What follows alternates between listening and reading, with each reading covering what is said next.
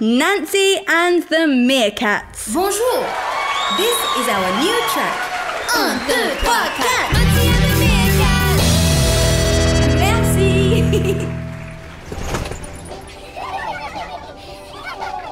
Merci. News of Nancy and the Meerkats has spread thanks to the sellout tour, and a TV crew have even come down to interview the band.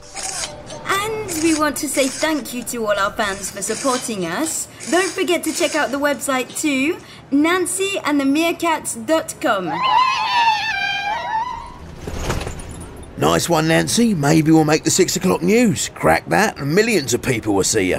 Incroyable! How does TV do that? You know, send the videos into everyone's homes. Not just homes, Nance. These days you can watch telly on your mobile phone or tablet, wherever you are. The internet may be powerful, but TV still packs a punch, no doubt about it. I guess TV is one of the most famous inventions of all. I expect the person who came up with that idea became rich beyond their wildest dreams. It's not quite that simple, Nancy. Like many inventions, the first person to come up with the idea isn't always the one to make it a success. A guy called John Logie Baird was the first to transmit moving pictures back in 1925, and a few years later he sent a signal from here in London all the way to New York. But it wasn't his invention that became the TV we have today. No, you see, a little bit later on, another way of transmitting pictures was being developed.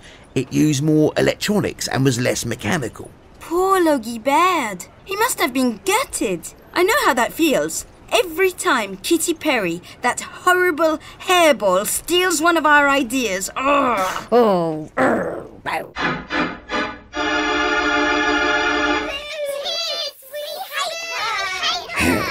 Well, it makes me want to do something not very ladylike. That's not quite the same as what happened with the telly, though. John Logie Baird's invention was quite a lot different to the newer type of television. His creation wasn't as reliable, and the picture was pretty rubbish.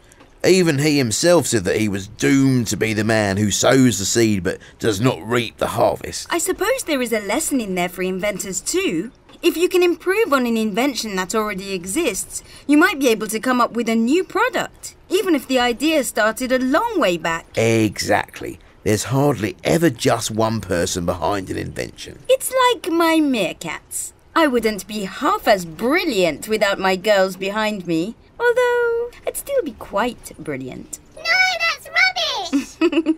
Only joking. Anyway, never mind the men behind the TV. I want to see moi, the divine diva dog, on the front of the telly. Come on, where's the remote?